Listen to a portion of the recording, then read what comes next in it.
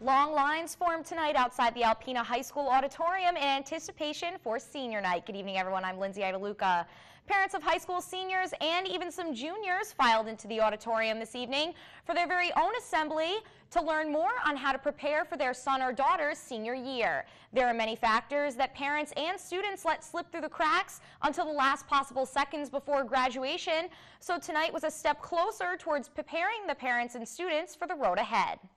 You know, their senior year goes by fast. It's almost like the blink of an eye. I unfortunately am mourning the loss of my child because she left this year and it was our only, so it was kind of difficult. And having been a counselor for 10 years, I thought I knew pretty much everything I needed to know, and there were things that I missed.